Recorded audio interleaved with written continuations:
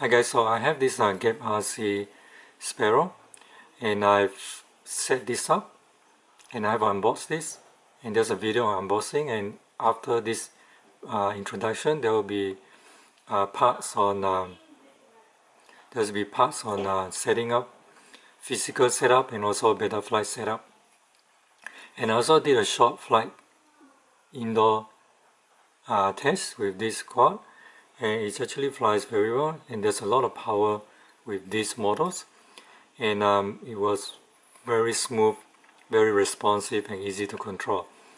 So this is actually a very good quadcopter, although it's a bit expensive, but I don't think you will regret buying this GEPRC Sparrow. But of course there's an alternative like the Fury X140, which is similar size and less expensive, maybe about half the price of this.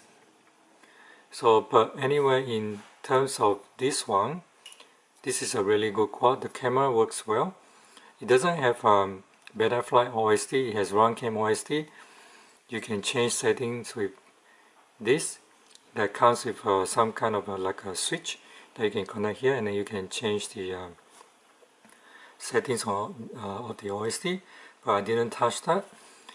The VTX, you can change the channel somewhere up here, and I'm not touching that. I just use my goggles and just search for the correct channel, and that's it. So yeah, and I like this quad. We'll take this out for outdoor test flight someday, but in the meantime my first impressions are that this is very good, a lot of power, and it's not that hard to set up. In terms of Betaflight setup, there's already mode already set up. All you need to do is just bind the receiver, set the endpoints, midpoints, and set up the mode, and that's all you need, and you can fly this almost straight away. So anyway guys, hope you guys like this video. Please like and subscribe to my channels for more videos. Remember, quadcopter is not rocket science, so enjoy the rest of this video. See you next time. Hi guys, so this is the GEPRC Sparrow. I'm just showing you my physical setup. So I put the props on, and for all the arms I use zip tie to tie the ESC wires, all the motors wires. So at the front I use black zip tie, at the back I'm using yellow zip ties. This one to help me with orientation if I fly this line of sight. And with the VTX antenna, I use a zip tie to secure it here, and then I use another zip tie to secure the top part here, and then I just basically run the zip tie around it, and then use rubber band to tie this up. This is basically to protect the antenna, and I also don't like the initial setup where the antenna was halfway here and it was flipping around. So it's better to have it tie up like this, so that when you crash it's protected, it won't break. So that's my setup for the antenna, and I'm not using the battery strap here. I'm just using rubber bands, because if I use the battery strap I have to put it through here, and if you can see the 4-in-1 ESC is here. So if you put the battery strap here, if there's any crash and the battery will pull on the strap, it may damage the 4-in-1 ESC here. So as for the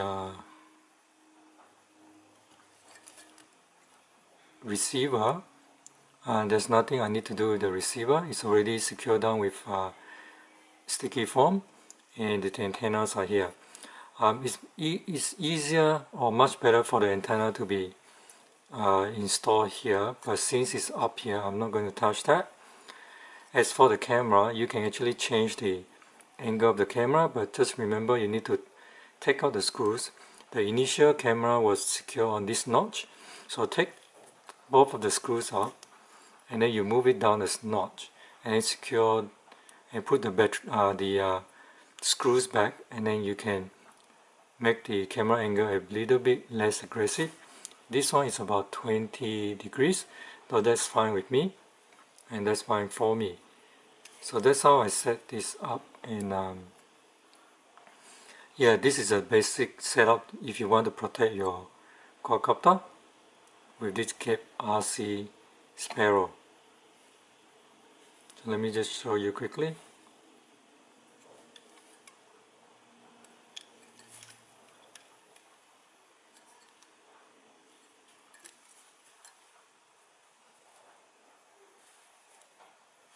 Creating a model for GEPRC Sparrow. So as usual, I just copy one of the previous model and just rename it to GEPRC Sparrow.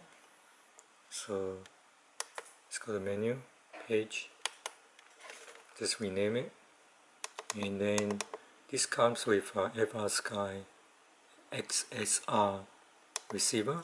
So I just need to change this to D16, and then no process for failsafe, and then get ready to bind.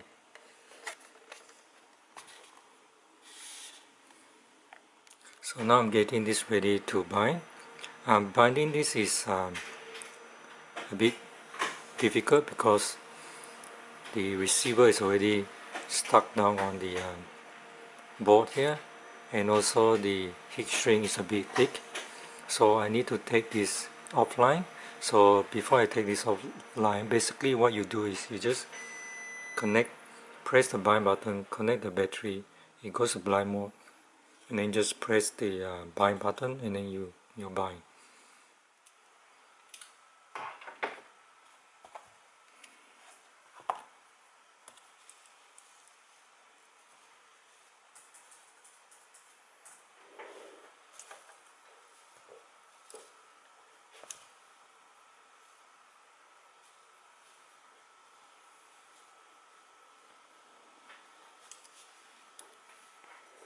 So I managed to press the button, so this is the binding mode.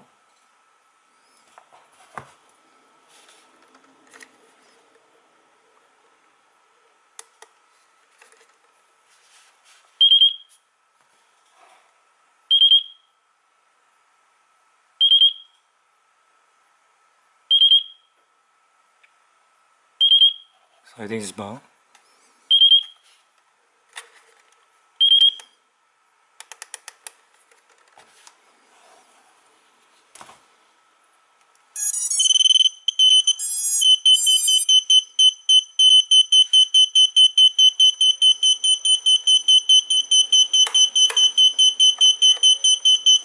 So as you can see, we got RSSI signal. So I need to set it up in the Betaflight, because otherwise the people will keep on beeping. I think one of these buttons must be beeping. So I'm going to test the camera. Let's connect the battery.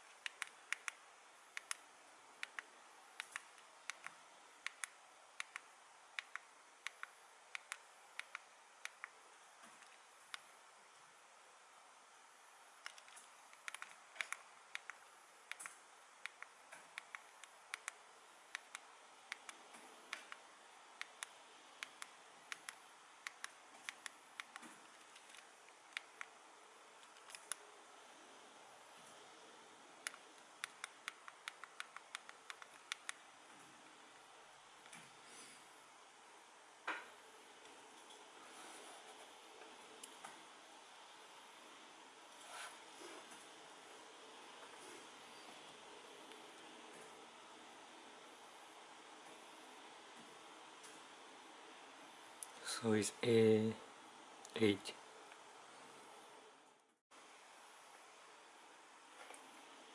So the PC tried to install the driver, but it's not reading, so I need to use Impulse RC driver fixer to fix this.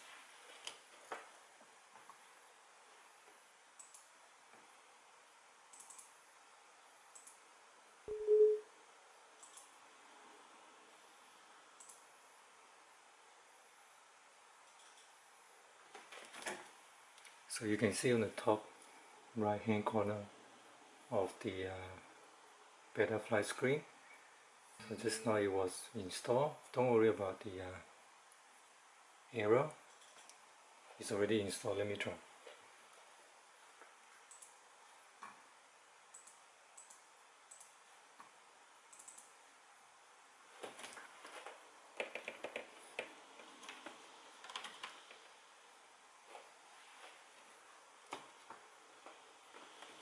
So you can see on the top of the screen, it's already installed.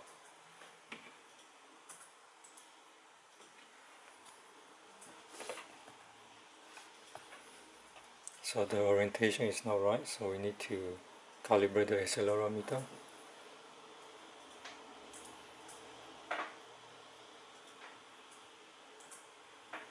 Always go to configuration and save.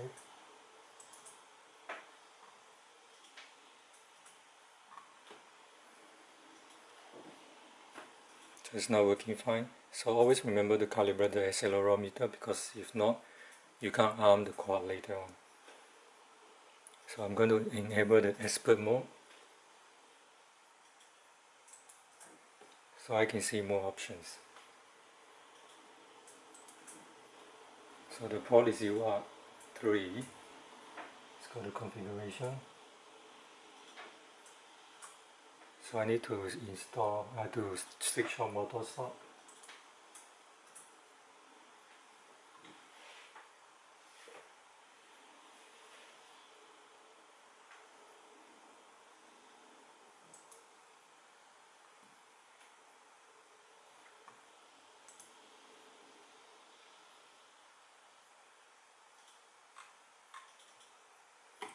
So fail-safe is dropped, it should work.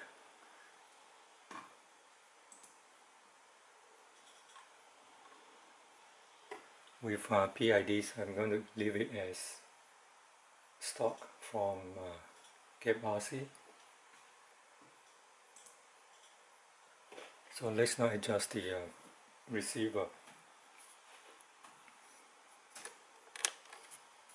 Oh yeah, that was the right switch. So the USB doesn't power on the receiver, I need to connect the battery.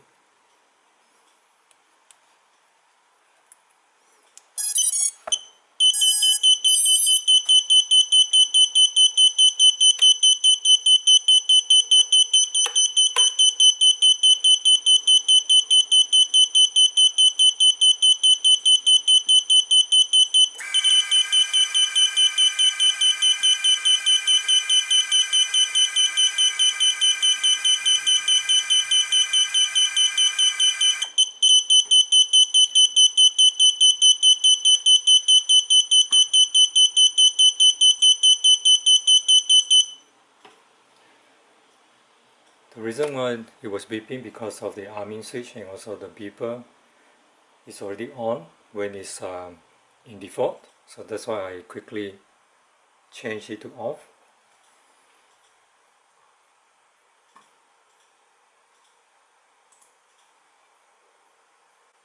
So now let's go to receiver and do the necessary adjustment.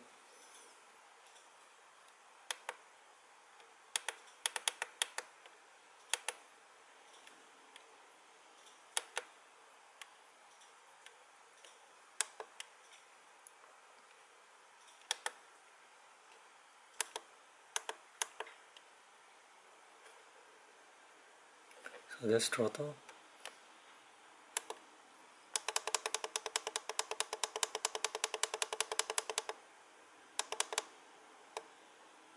So that's 1000, that's fine.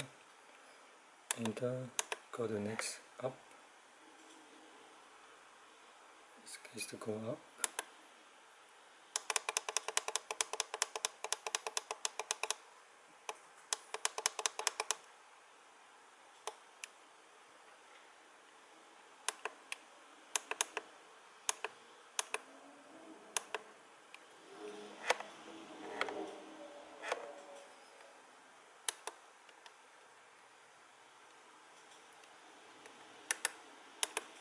So this is A, which is raw.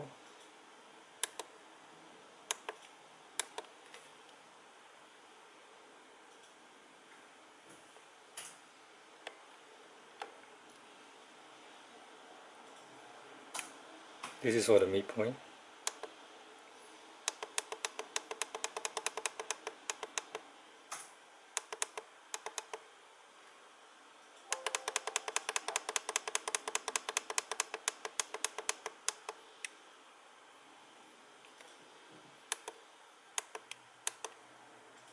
That's for minimum.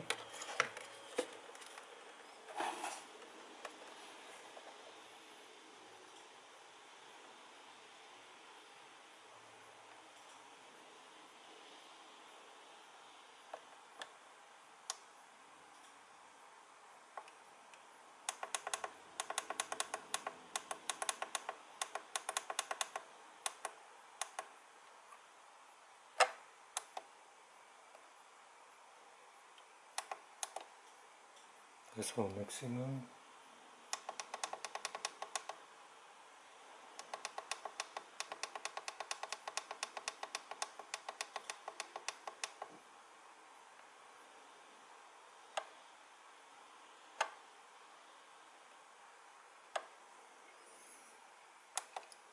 Enter, exit, go to the next one.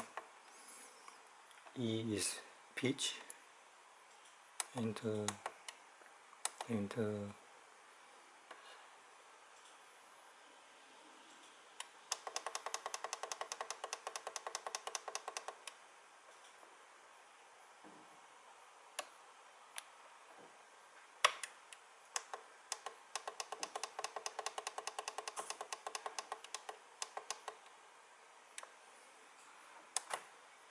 go to minimum,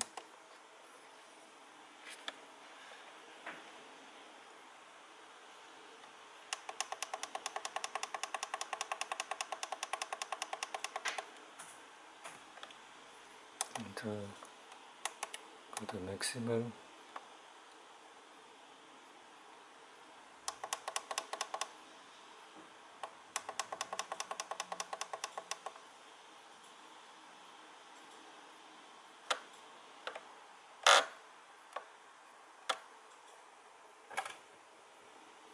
let's go to yaw, put in the middle,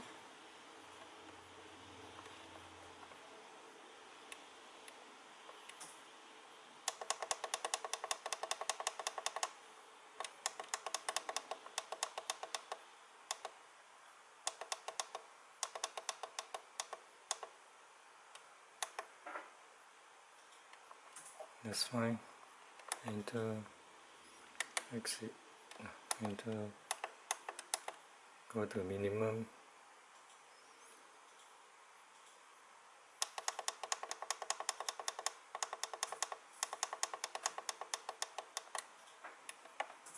enter, go to maximum,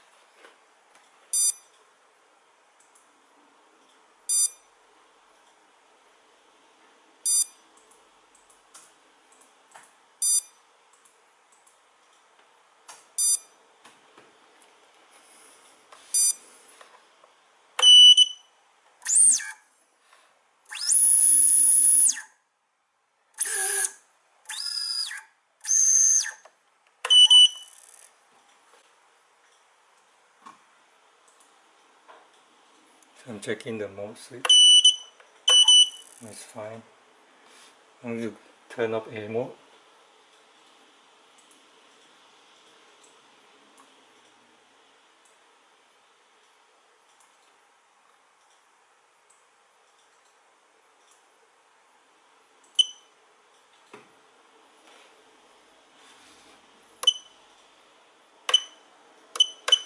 It's fine.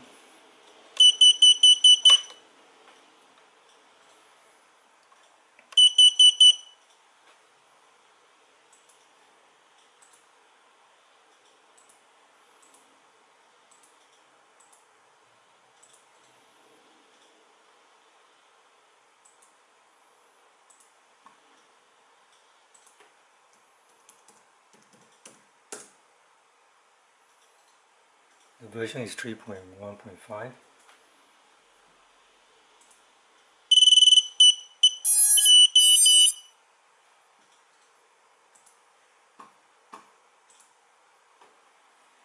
The LED strip I'm not touching since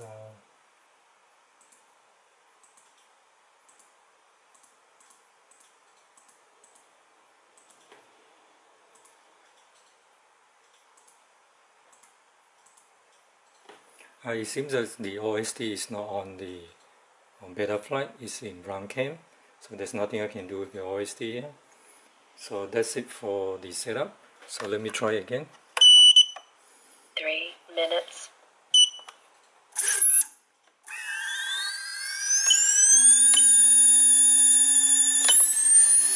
So now let me try the failsafe. Yep, failsafe works. Oh yeah, that was the right switch.